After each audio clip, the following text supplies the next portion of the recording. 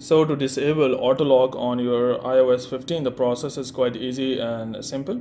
Simply go to your settings on your iPhone device, and here scroll down a bit until you see display and brightness. So tap on this one, and now scroll down a bit, and here you can see auto lock. So in some of the cases, it might be turned gray and you won't be able to change this auto lock setting. So for those people, simply go back to your settings, and inside settings there is an issue of low power mode. So you need to first turn off the low power mode.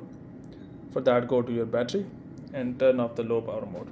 So once you do so, again go to your display and brightness, scroll down a bit. Here you can see the auto lock, tap on this one.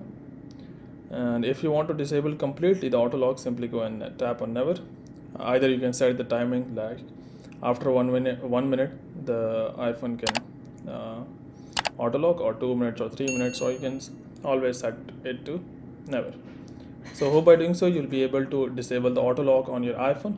But before you go, please like, subscribe and share. Thank you.